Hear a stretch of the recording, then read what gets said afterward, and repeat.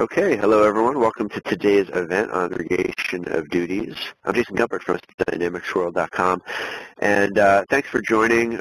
We are joined today by Kevin McCreary, Associate Director at Productivity, and Andy Smith, President at Fastpath for this session. As we get started, please know that Andy and Kevin do plan on trying to make this an interesting session. They will be taking questions at the end, and we'll also have a poll question for you in just a few minutes, so do look out for that. A couple of other notes, if you do want to ask questions, you can ask them at any time during the session. Just use the Q&A block that you should see off to the right of the main presentation window. And one other thing to note, if you have a need to set up a separate call with our presenters or can't stay for the whole session today and want to get caught up later, just fill out that the form that you'll see in the media viewer section if you would like to request that again at any point today. So without further delay, we're going to get things started. I'm going to hand it off to Kevin McCreary to start us off. Kevin. Thanks. So good afternoon, everyone. We appreciate you joining us as we discuss segregation of duties and how it's impacting organizations more and more. Just to introduce myself, as you said, my name is Kevin McCreary. I'm Associate Director with Productivity in our Atlanta office. I spent the majority of my career really helping my clients make better use of their major and enterprise applications while applying the most effective and efficient controls to support proper transaction processing, as well as meeting their external and internal compliance requirements. Andy, did you want to introduce yourself? Yeah, sure. Thanks, Kevin. Good morning or afternoon to everyone, depending on where you're at. My name is Andy Snook. I work in the Development Center at Fastpath in lovely Des Moines, Iowa. Fastpath, we have a software platform that helps support our customers and our partners like Productivity make analyzing segregation of duties easier and making that entire ongoing process more achievable and a repeatable process. So we're going to take a look at a lot of different strategies that we've seen over the last 12 years of helping companies with this, some of the mistakes to avoid, and some of the strategies that you can implement to make a life a little bit easier as you're going through. So, Kevin, super excited to present with you again today. It's been a while since we've been on the same call, so I'll turn it back over to you and let you go, man. All right. Well, I appreciate it, Andy. So why are we talking about segregation of duties? You know, this isn't something that we haven't heard about before. It's not groundbreaking. But one of the most common struggles that I've seen in striking in organizations is striking the appropriate balance of restricting access to prevent misbehavior versus not getting in the way of standard operating procedure. Segregation of duties controls are balanced, and they have to be aligned with policy, corporate risk tolerance, and efficient operations. And we said there's nothing really new or particularly sophisticated about the concept of segregation of duties. I think everyone's familiar with, working in a concession stand for a fundraiser. It was probably very rare that you were given the responsibility to sell concessions, count receipts, deposit the money, and reconcile any bank reports. Which you think about, it's a fundraiser. You're donating your time. Why would you be there to commit fraud against a charity?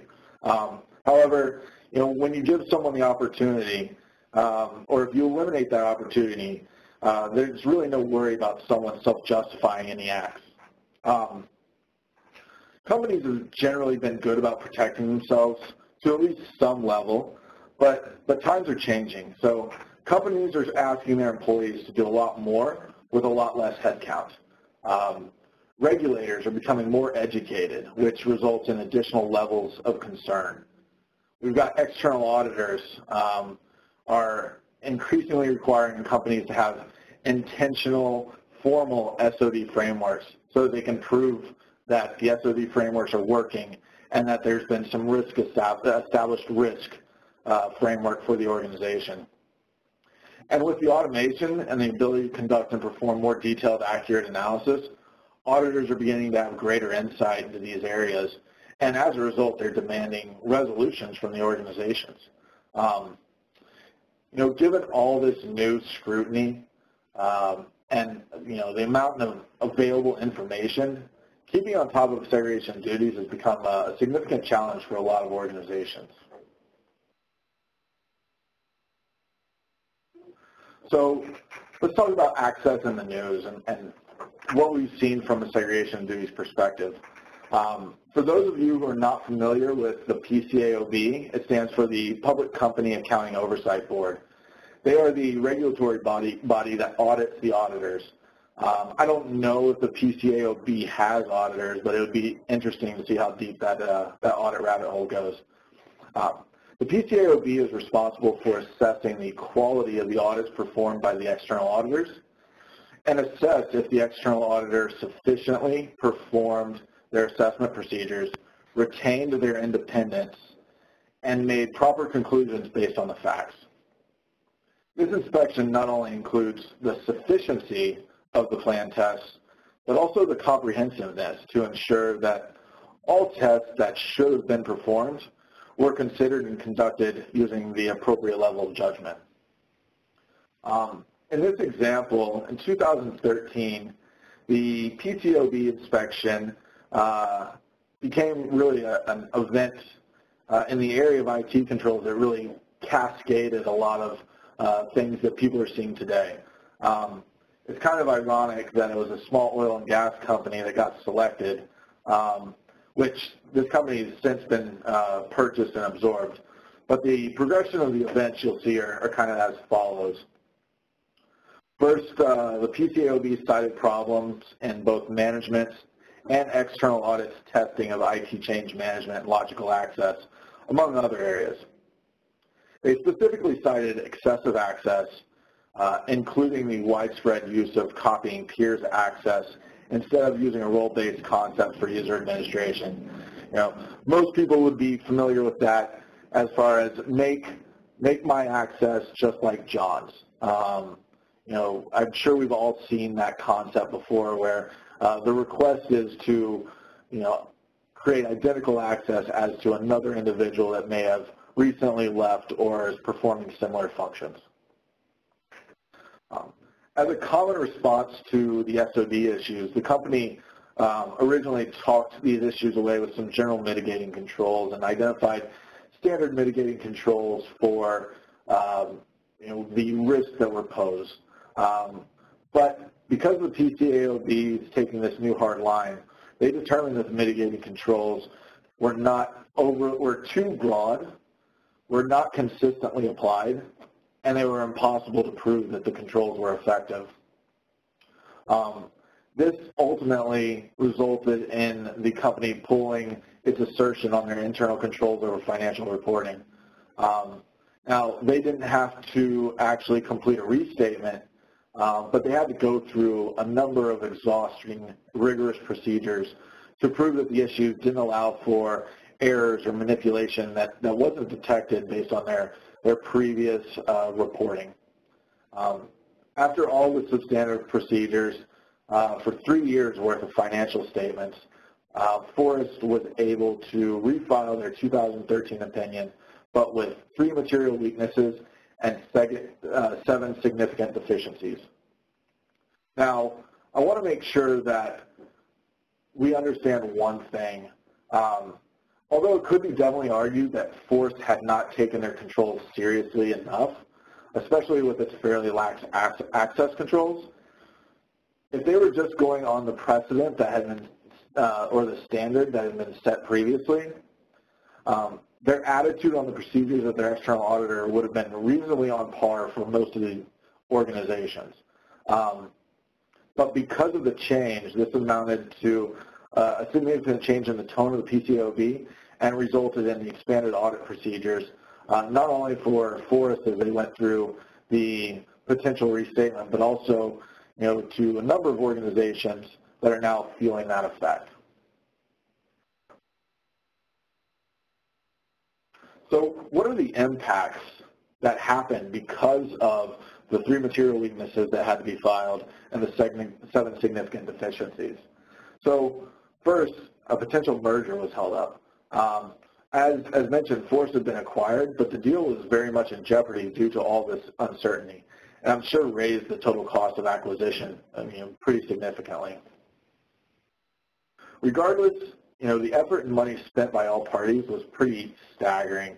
And additionally, we did some analysis around the stock price of Forest during the next 3 to 5 days, and we noticed that it was reduced by approximately 10%.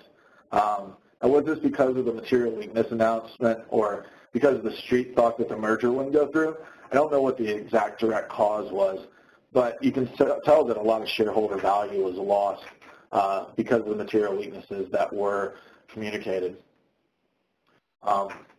We serve clients, as Protiviti served clients across all of the major accounting firms, and it was uncanny to see how quickly we began to see, a different tone from not just Forest's external auditor, but all of them. The external auditors read everyone's, at least, the Big Four read everyone's PCAOB reports, and they try to get ahead of the trends that they're seeing at the other organizations based on the reports that the PCAOB is distributing.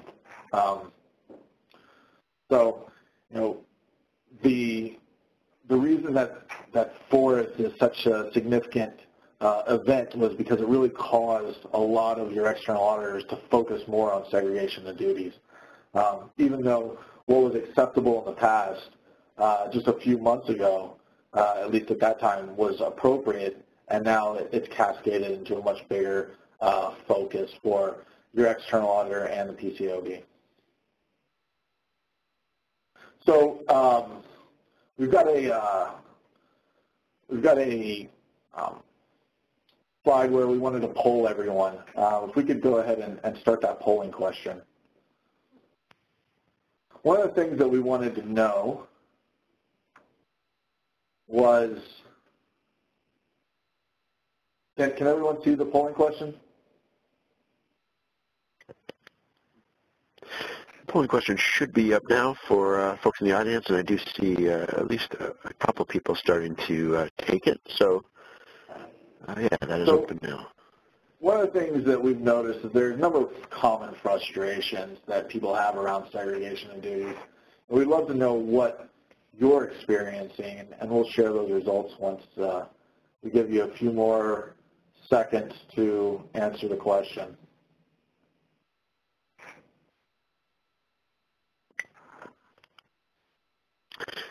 We'll give it a 10 second here, then we'll close it out. All right.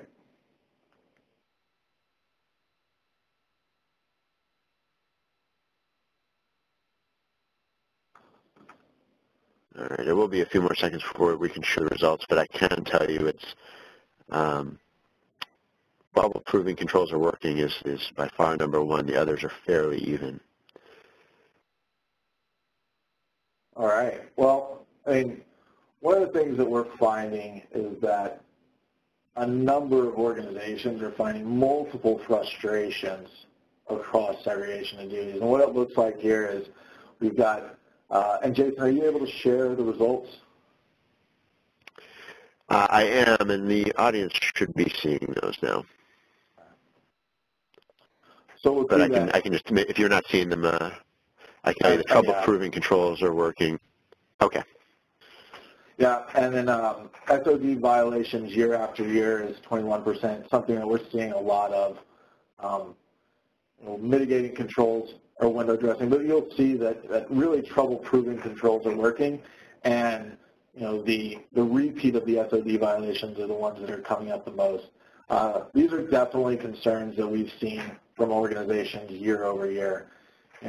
As mentioned before, SOD in one form or another has been something most public companies have had to address in some capacity ever since the control requirements of Sarbanes-Oxley, if not before then. And given the complexities of organizations, their enterprise systems, it has often been proven to be an elusive target to really hit segregation duties squarely, even without the recently added pressure. And some of these are the common frustrations that everyone is seeing as they go through the audit year over year. So one of the things that we want to do is talk through a few of some real situations that we've seen in the past and how things have been addressed by organizations and how they have managed some of their segregation of duties issues within the situations that they were currently in. So the first case study we're going to see is related to a public company or a consumer products manufacturing organization that had recently gone public. They were doing about $2 billion in revenue, and they were going through an AX 2012 global implementation. As stated, this organization had recently been spun off as a public entity. As part of their transformation to a new organization, they began a project to implement AX 2012. However, they were just piloting a location in the U.S. They were in constant contact throughout the project with their external auditor about what needed to be performed to ensure that the project was a success from a compliance perspective, and that security and segregation of duties was on the external auditor's list of requirements. As the project progressed, security and SOD remained a high-risk item for them, and it was constantly reported to executive leadership and the project sponsors. The management team around the security work stream wanted to provide leadership some information that security was going to get addressed, and they wanted to get it off the project radar. And basically, management told us, the last thing we want is security being the item that holds us back from going live. And this was something that was a high-risk item throughout the project, and that was the one thing that they wanted to ensure did not stop them from going live. Now, what was the project and what was the approach that we took? So the project originally started off with management coming to Protiviti and asking if we could perform an assessment. They just wanted to be able to provide their management team, as well as the external auditors, some information that segregation of duties was being addressed, that security was being designed appropriately, and that they were in a position to be successful when they ultimately went live. So our original scope was to perform that SOD assessment. If you look at the project scope and approach here, the first thing that we did was develop a rule set that was customized to them. So what are the key risks to the organization? Extract all of the data around security to understand, and conduct our analysis. And after we started digging into the data and actually analyzing some of the data that we received, we noted that there were a number of issues with their current design, including, not all security was in the assessed environment. So they had multiple environments with different security builds and roles and permissions in those different builds. Security was being built and not compiled and rolled out to other test environments. So while there was security being built in multiple environments, it wasn't then being compiled and rolled out to the other environments. The custom objects that had been built did not have any security that was actually built for them. And there was no process for gathering user functional requirements for security, no change control processes for making changes. All in all, we noted that they just weren't prepared from a security perspective. So we went to management, communicated what was happening, and pivoted to support them with security design as part of their implementation. After identifying these issues, management wanted us to help implement a plan and processes to allow for their team to take ownership, but they didn't really know where to start and weren't completely sure how to get there. We helped them, update their SOD tool to support assessing their roles and users. We then gathered requirements from all the users to understand exactly what the user required in order to perform their standard job functions. we help design processes for them to build and test roles, and then ultimately user mapping, which is the mapping of roles to users. We worked with the project team to build the roles and ultimately help them design and test the roles that were going to be used for user acceptance testing, as well as ultimately rolled out as part of the implementation. What did we result in? All custom capabilities that they were developing ultimately had security created and designed. Any custom capabilities that were designed were included in the rule set as necessary. They had a tool that was going to help them evaluate roles and users prior to assignment. All high-risk controls, we identified mitigating controls to support those high-risk controls that required the conflict based on the business process. And then ultimately, security was no longer an at-risk process for the implementation. And this was critical for management because as stated, it was extremely important that security did not stop them from going live and cause them to spend a whole lot more money to continue the implementation project.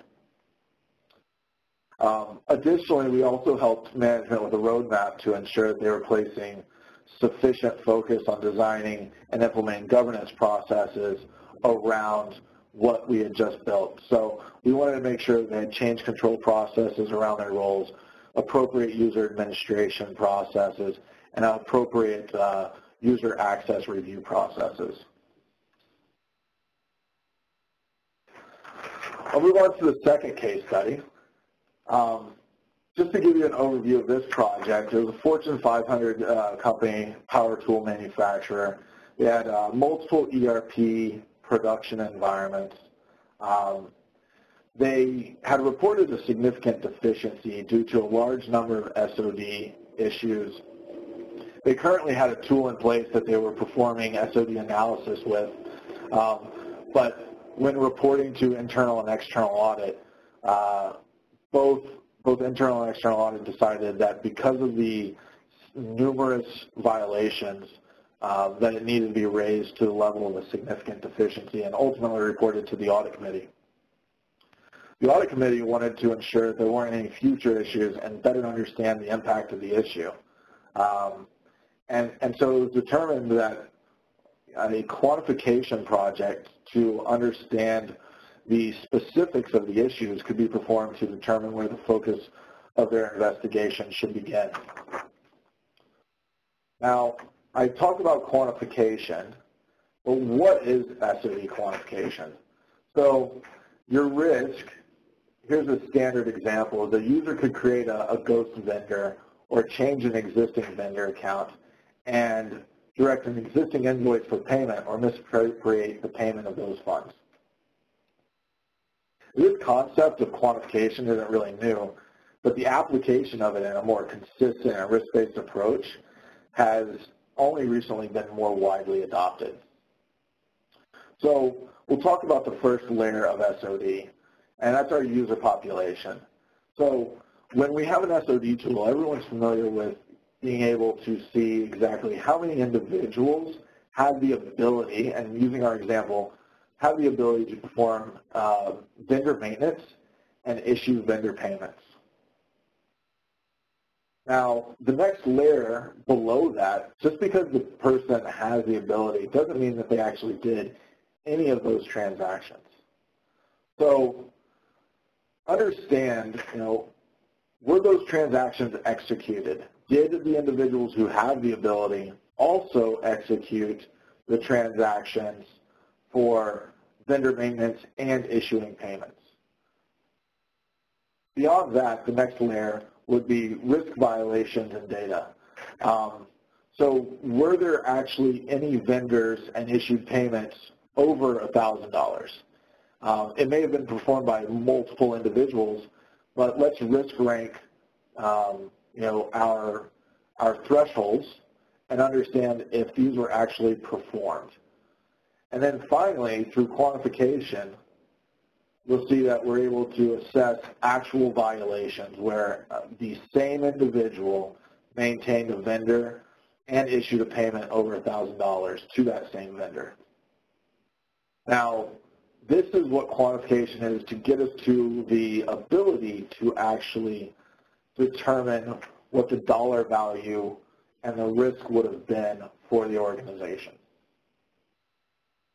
Our approach for helping the organization do this was, let's scope and prioritize the key risks to the organization. So validating our current SOD findings, the number of conflicts, the users, et cetera, and then identify what environments were actually in scope and what company codes or organizational units, and understand the warehouses that actually wanted to be assessed.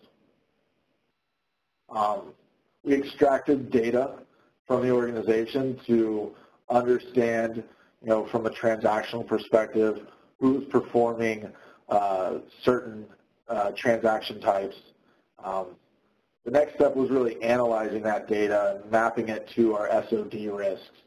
And then finally, present our deliverables and develop a remediation strategy for how we were going to address each one of the actual violations. Now, the results, as you can see here, we were able to have a 95% reduction of users. These results help distinguish between potential areas of risk, which would require additional follow-up, and then areas of little or no concern. One of the things that we were doing is really trying to find a needle in the haystack, but we were able to significantly reduce our population that needed to be investigated. And it was a good thing that we did that because we actually found that one of them was perpetrating fraud. As a result, like I said, 95% reduction of users and a 92% reduction of the dollars that were actually at risk through this quantification effort. And then, one of the things that I mentioned earlier was that, well, this is not a new concept. It's usually triggered through some sort of deficiency evaluation where the auditor has identified a risk or a violation because an individual has the capability to perform two conflicting transactions or conflicting functions. And ultimately, we have to, as the business, look through to determine if there was any true risk. This helped us actually be a little bit more targeted in a much larger population.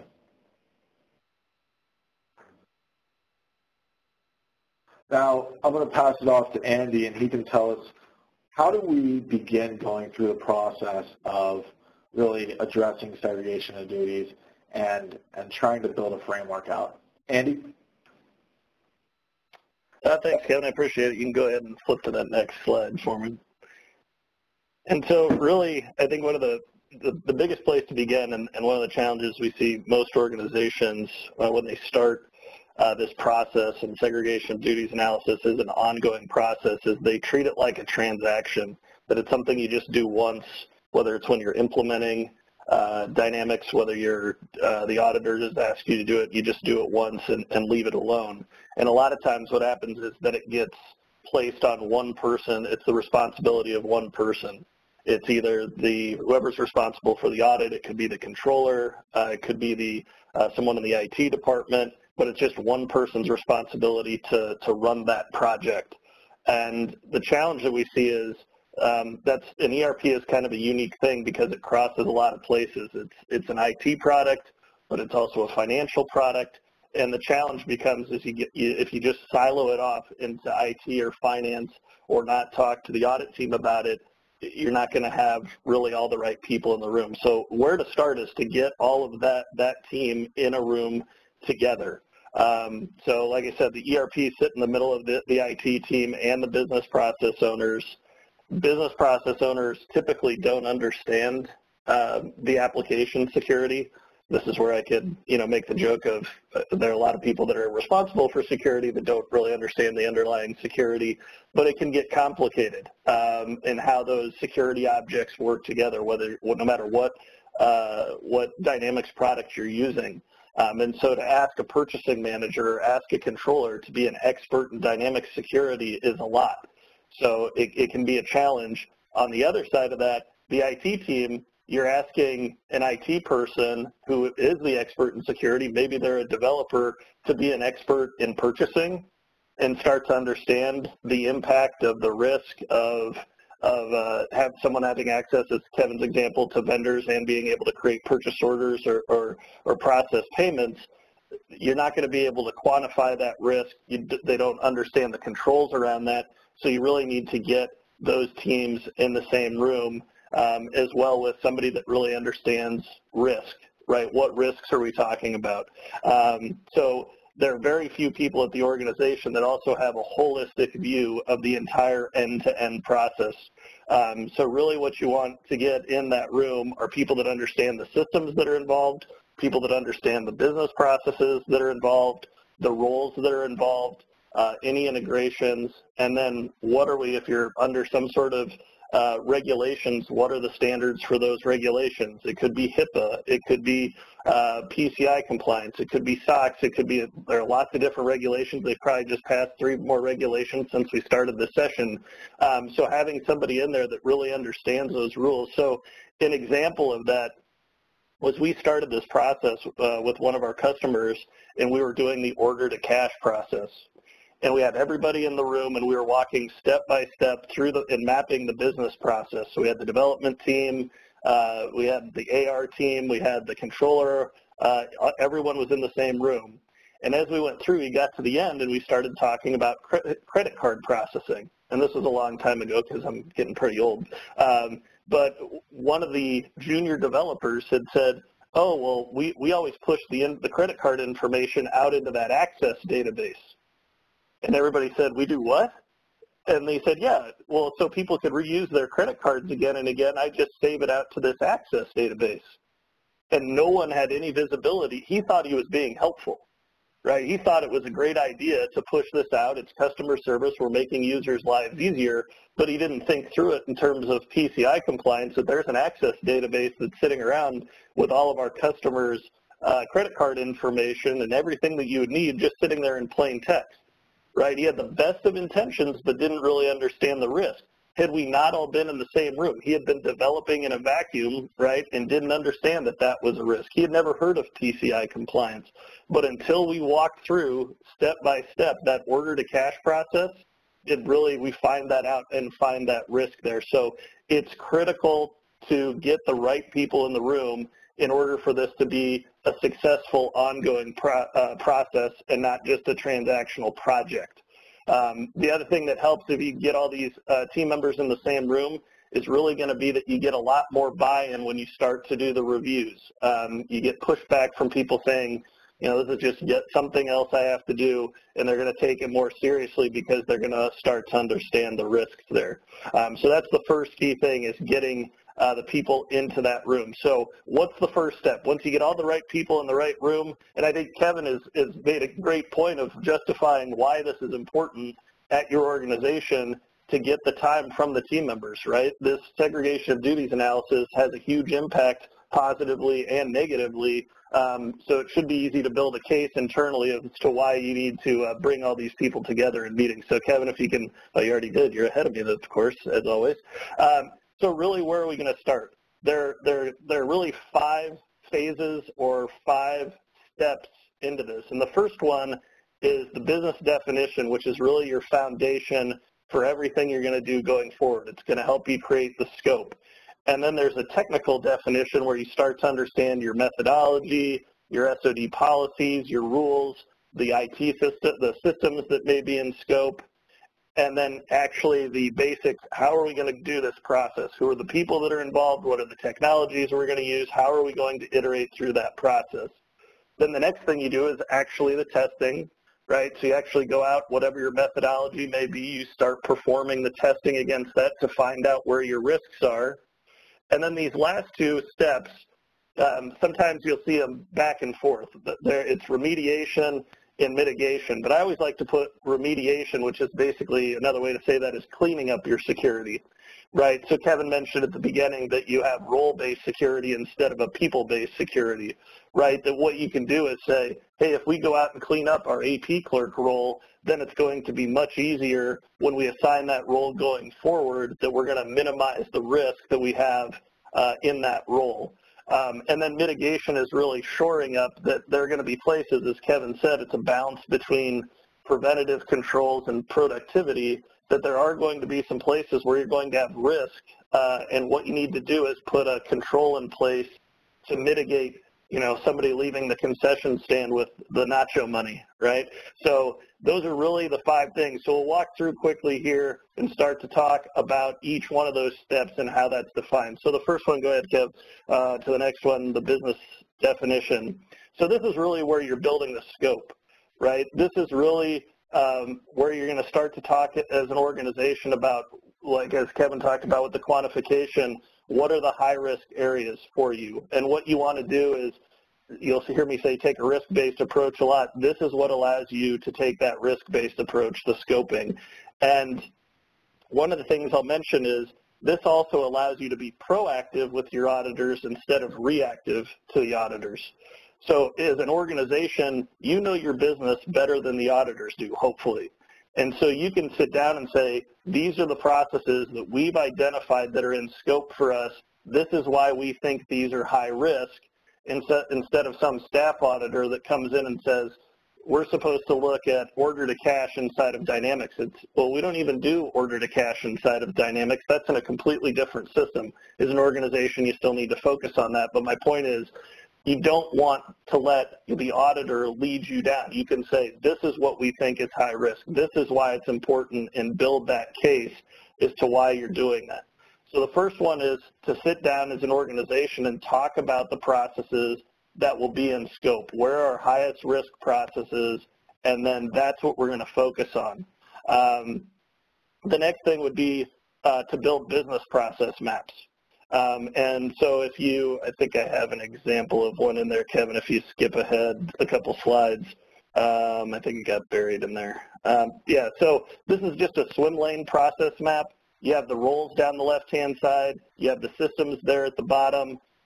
Essentially what you're doing is just walking through the business process. So this is what we were doing at our customer when we found out all the credit cards were going into some access database that no one had ever heard of. So if you can map these processes, you start to understand what those individuals are going to do. So Kevin, if you flip back to my other slide there, sorry, I'm putting you to work today. Thanks, man. So if you want to use those business process maps to unite the teams. So making sure that getting better visibility across IT, audit, the business process owners.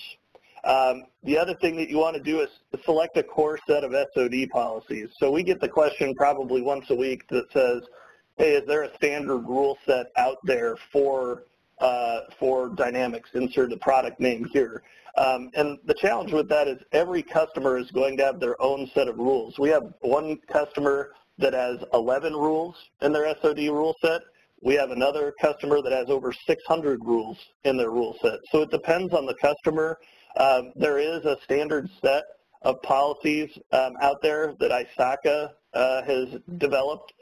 So you hear, Kevin and I talk about the vendor purchase order, maintaining general ledger master data, creating journal entries, but it has a lot of those out there.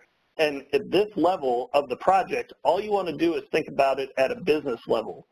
We're not talking about your underlying products yet. All we're talking about is from a business process level, what are the risks that are important to us, right? So that ISACA list is done at that business process level. As you're building your business processes and walking through those swim lanes, make sure that you document where the risks are, right? That if you can say, hey, we have one role here that has to create vendors and create purchase orders, well, what's the risk here? You can document that, and then you can start to build the controls into those business processes as well. So if you're using workflow, some other functionality, maybe use positive pay with your bank, whatever it may be, you can start to add those to the business processes as well. So it's, like I said, make sure that you include the roles, the systems, the risks, and the controls in those business process maps, and it's going to help tremendously in terms of when you build your security for Dynamics. When you go through, auditors would much rather see the process maps than the old school narratives. If you can supplement those narratives with the process maps, it's much easier to walk the auditors through those. So it's going to help that as well. And then it also helps when you're developing customizations and anything else to really understand where those customizations are going to fit, and it also helps with the training. So that scoping is really important in terms of saying maybe you only focus, you don't have to take on every single business process right away. If order to cash is the highest risk area for you, then make a case for it and focus on that before you add procure to pay or month-end close or whatever it may be. So that's partially another place where we see companies struggle is they take on too much right away. And they try to do everything at once. And partially what we like to see is pick that one process and perfect your science around it, right? It allows you to kind of have a pilot program around the reviews and really start to understand everything that goes on with that if you haven't approached the project before. So go ahead, Kevin, there to the next slide, please. The next one after that, the technical. Okay, so the technical definition is another thing that you need to do is pick a methodology. So there are several different ways that you can do segregation of duties analysis. You can do it at a transactional level and look at all the times when a user has created a vendor and created a purchase order and take all those rules and you're doing transaction sampling to look at that. You can build preventative controls inside of the software. If you were the person that created this vendor, then you cannot create any transactions for this user, right? We've seen people do that where it's a high risk is it flat out will not let you. So that's an example of a preventative. The transaction sampling is a matter of detective. Preventative means you're not going to let something happen. The detective is we're going to find out of it after that has left the building, which can be problematic for high-risk areas. If it's cash, it's gone, right? You can also do it at the user access level. Does this user have the ability, right, from an application security perspective to create a vendor and create a purchase order? Well, you can test that user access. So once you pick that methodology, then you can start to really go forward. So you can also take your business process maps and start to determine the functionality that's required in the target system in Dynamics to be able to perform those high-risk processes. So if one of your business processes is maintain a vendor, you can start to go through and understand these are the exact permissions inside of AX or NAV, whatever it may be, that are required to perform that function, right? So if you're doing it based on user access, you start to understand maintaining a vendor involves this access.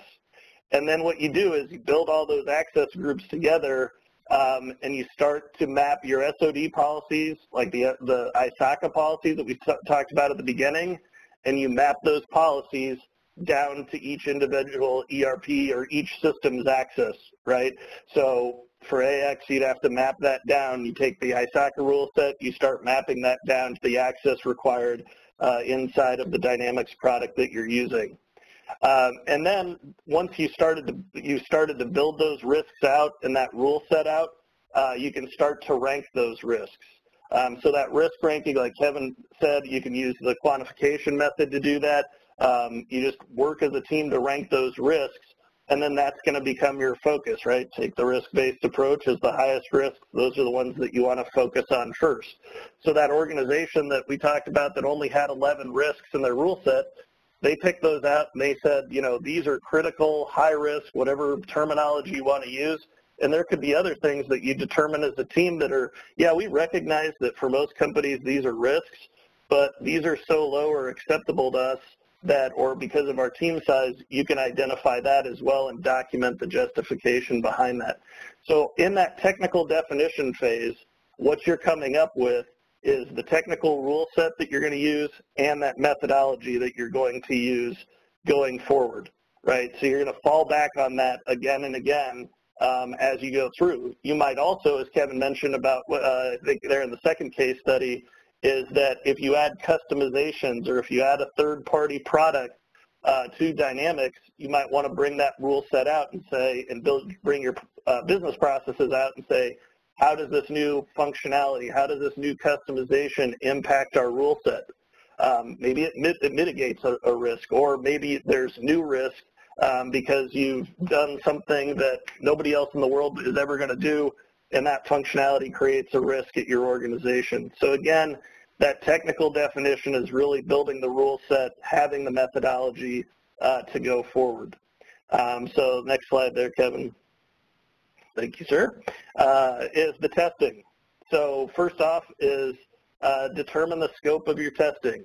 Decide, are we going to just focus on one business process? We're just going to focus on procure to pay this cycle. We're just going to focus on order to cash, or maybe we're focused on our whole rule set because we're implementing Dynamics and we want to make sure that we get security as well defined and risk-free as possible, right, and limit the risks in that security. So when you determine the scope of the testing, it can come down to what business processes are you focused on, what SOD rules are you focusing on, which systems are you focusing on, right? So, you know, 10 years ago, everybody just had one system, right? SAP, Oracle, Dynamics, that was it. Well, now that we're getting into cloud, more cloud products, we're back to the best of breed. So people might have a CRM product. They have Dynamics CRM. They have Dynamics NAV. They might have Coupa or Zora or Workday, and they have all these systems that come together, and you need to understand which of these systems are in scope. Is your Access database with all of your credit cards information, is that in scope or not? So understand the systems that are in scope as well. And then maybe you're only focusing on a certain number of users, right? As you build security, maybe you want to only focus on super users as you're iterating through that security design phase. So first is determine that scope of testing. One of the things our customers sometimes will say, hey, we just installed the application, we ran our test, and it came back and we had 90,000 conflicts. And we want to narrow that down again until you really define your process as an organization and say, let's just focus on the high-risk areas or focus on a certain process to really start to kind of consume and understand and also look at the rule set to make sure that that makes sense for what you're trying to do.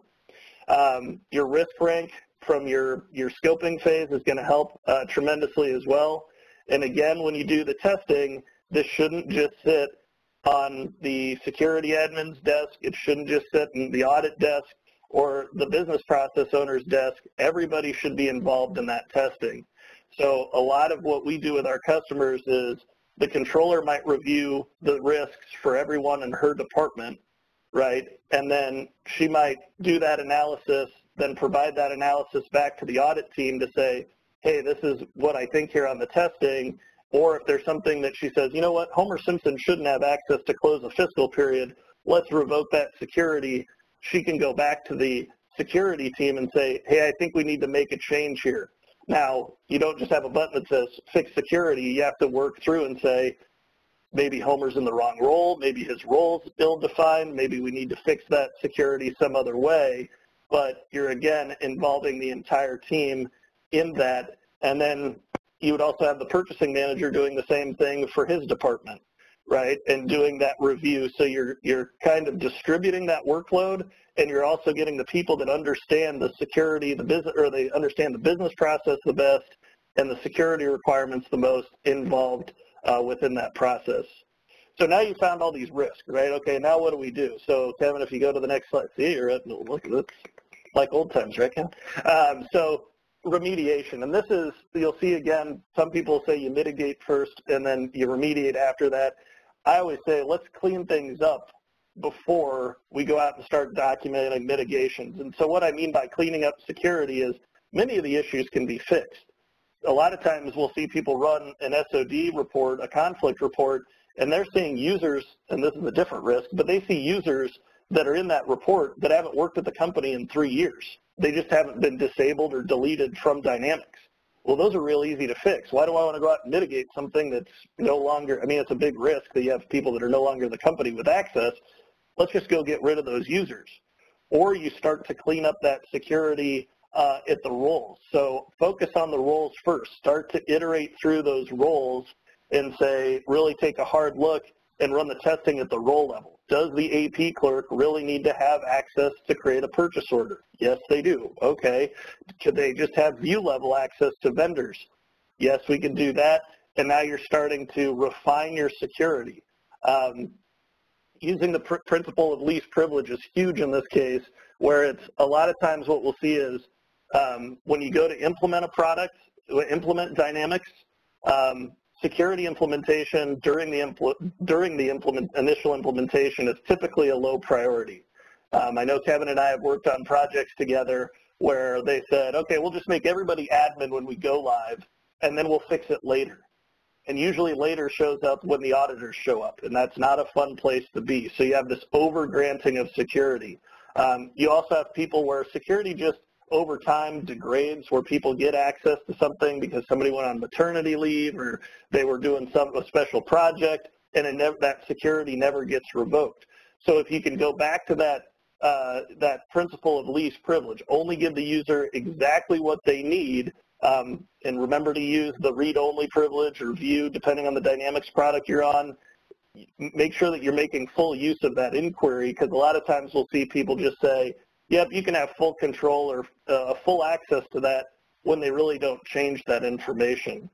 So your goal in the end is that the roles support what a user needs to do on a daily basis, right? Your goal should, when you're designing security and implementing roles, your role should support what that user has to do, not support your SOD methodology, right? Because you're going to get people that come down and say, now I can't do anything. As a security administrator, you're going to have a line out your door of people complaining they can't do anything, and that's not good. We get people that ask us all the time, would you build a set of conflict-free roles that we could use inside of Dynamics? And it's just not realistic. It's anybody that tells you that that's an option, it's not. And that goes across every single ERP that we work with. People ask that, and it's just not something that works from a productivity standpoint. So you can build templates that are very close to conflict-free, but really what you want to do is test the roles to limit the number of inherent conflicts in the role. But a lot of times the mistake we see out of security administrators is they take it as a binary project. It's either all right or all wrong. If I have one conflict, then the whole thing is broken, and then they end up having it too restrictive of a security model, and that's not realistic either.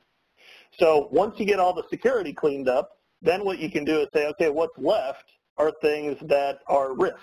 That's, in the end, what's there. So if we go to the next slide there, Kevin, that's mitigation. And this is shoring up your application security with controls, right? Application security in Dynamics is the #1 control feature there. But there are all sorts of other controls you can implement inside of Dynamics, right? You have workflow, and then there are things outside of Dynamics that you might be doing that are manual controls, right? So the best security model is one that blends application security with the controls to allow users to have productivity, but then it also minimizes the risk or mitigates that risk. So when you're mitigating, that risk is never going to go away. Hey, look, we only have 2 AP clerks in our whole organization. If we restrict, we'd have to hire 3 other people to just create vendors. That doesn't make any sense. So we're going to leave that there as an organization, but we're going to put something in place so there's a workflow approval or sign-offs or whatever it may be. So again, the mitigation may be outside, right? How many people use positive pay with their bank?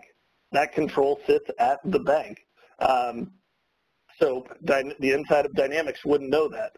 So what you want to do is once you've identified that the risk is there and it's going to stay there, you want to document that mitigation with that risk, right? And then the mitigation needs to be appropriate to the risk level.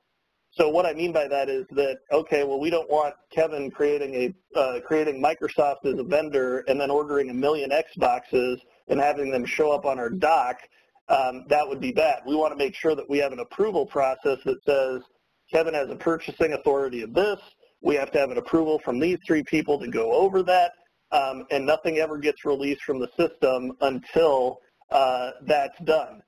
There can be other things like journal entries where you say, you know what, we do a monthly journal entry reconciliation because those are things that we can catch and fix later down the line, so it's not as high risk. So there could be something that's more of a preventative control outside of the application security.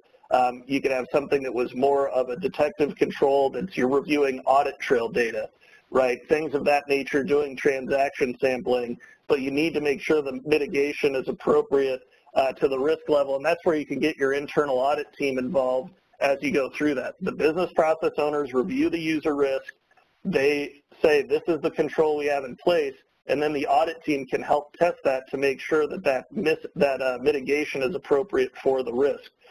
We've had a couple customers that'll just say, yep, everything is minimal risk. Well, it's probably not, right? Well, I did my documentation, I'm done. Everything has a mitigation. Well, that's not appropriate, right? So, and that is a real case study where we had people doing that and they were wondering why they were getting in trouble. And then the mitigations must be tested. If you're going to use workflow if you're going to be using workflow, you want to make sure that that workflow is actually on, right? So if you're going to say to the auditors, yep, we use workflow for that, and somebody accidentally disables the workflow, or you always have the same people approving each other's work, right? I'm always approving Kevin's order of Cubs World Series tickets. Hopefully I didn't jinx that, right? You don't want to have the same people approving that, and you want to make sure that that control is effective and in place. So we see that a lot as well, where people will say, this is my control, but then they never go back to look to see if that control's in place, if it's effective. So you need to make sure that you're going to test those mitigations as well. So those are really kind of the key areas to go to. Do the scoping, do the technical side, build your rule sets, and then you want to do the testing once you have those rule sets, and then you go through those last 2 phases of the cleanup and shore up.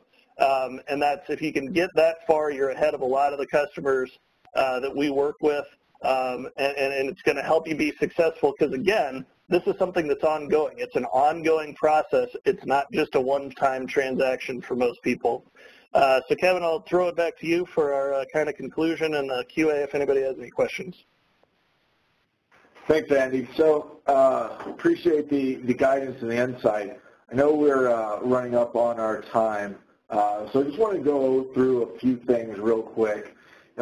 This slide you're going to see is our SOD risk management maturity model. So where are you? A lot of organizations that we see as the increasing demand from the PCAOB is driving the need to increase their maturity. They're gradually moving up this scale.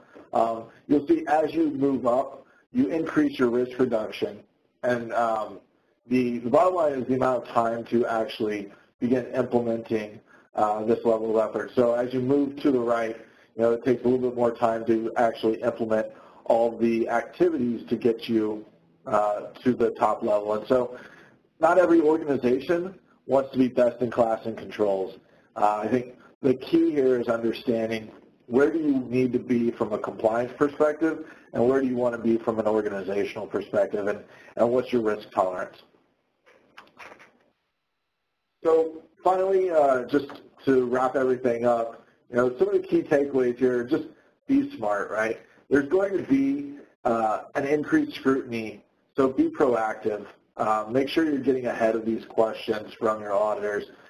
Make sure that you're reacting to the findings is appropriately addressing the issues that people are identifying. Identify mitigation strategies and make sure that they're effective. It used to be that showing that you plan to remediate or mitigate an SOD violation was sufficient. Now you have to prove that it's sufficient. So make sure that your mitigations are actually able to truly catch the abuse.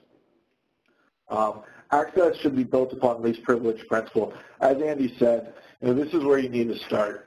Make sure your access is built on that least privilege principle and that you're limiting the capabilities of the individuals. Because having a tool just isn't enough to support your your assertion that controls are operating effectively.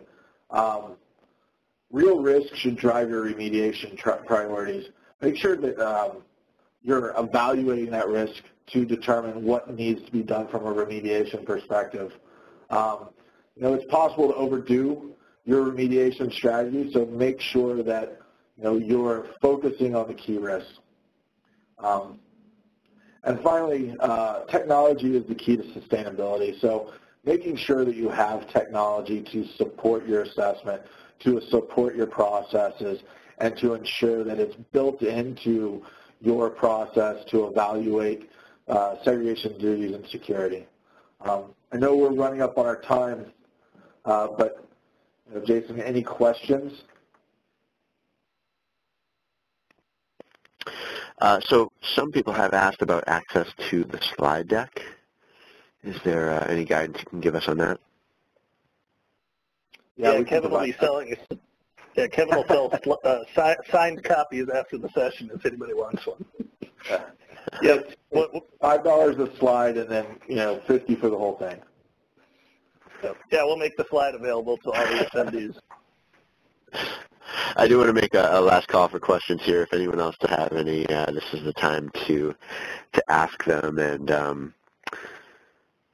one that came in was whether migration from on-premise to cloud ERP complicates risk assessment. I'm sorry, could you repeat that? It was, Jason, the question was if transitioning from on-prem to the cloud presents challenges from an SOD assessment perspective. Is that fair? Correct. Yeah. Yeah, it really does. I mean, the challenge is the same whether you're on-prem or in the cloud. From that perspective, I haven't really seen a whole lot of difference in terms of we're capable of analyzing the cloud ERPs just as much as any of the on-prem ERPs. It's mostly the same data. It's just how you get it. Kevin, you have any thoughts there? No, I think you summed it up. The only other challenge that I'm seeing, other than some of the things that you guys are doing in cloud, is finding the technology to support some of the analysis. Depending on what application you're on. Making sure that you have sufficient technology to support that. And I know you guys are working hard in that area. Yeah, I didn't Kevin, want to do massive... your contact. Sorry, go ahead, Jason. I was just going to say, if you want to put up your contact, I see some people are starting to leave. If you want to put up your contact information, that way people can follow up. But sorry, Andy, go ahead.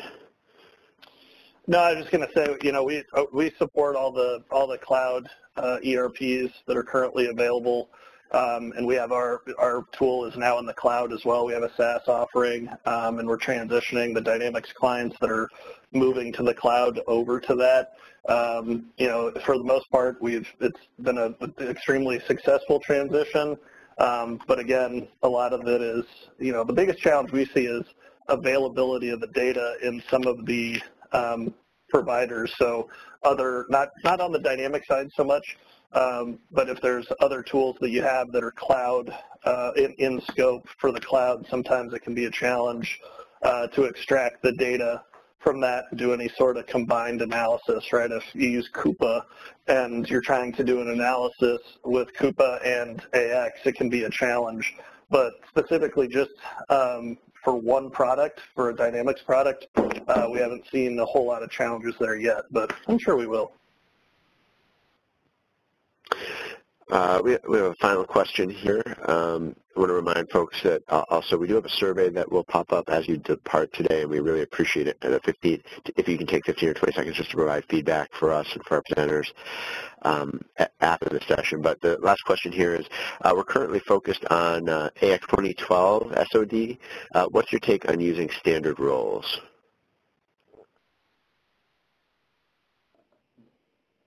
Hey, Jason, this is Kevin. From my perspective, and we've done a number of assessments around AX 2012, you're going to find that a lot of those standards roles have conflicts. It's just kind of based on the feedback that Microsoft was given around what their user requirements were and the usability. But from my perspective, I've seen a lot of conflicts in just the standard roles. Andy? Yeah, I mean, I would always say that those standard roles are a template. I wouldn't just blindly use them out of the box. So I know, from our methodology, there are a lot of conflicts. And Microsoft, we're working with Microsoft to start to clean up some of those standard roles. But yeah, I'd be careful using those.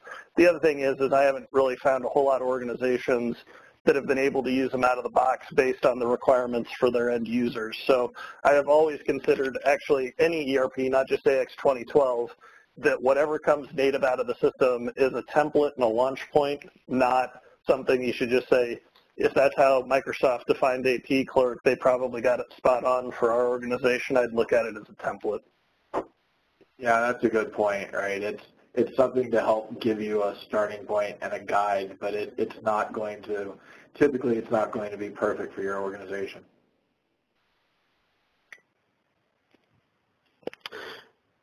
Okay, well, we will end it with that question. Thank you very much for the question, and guys, thanks for taking the extra time there. We're going to end at this point. We did record today's event. We'll be making that available.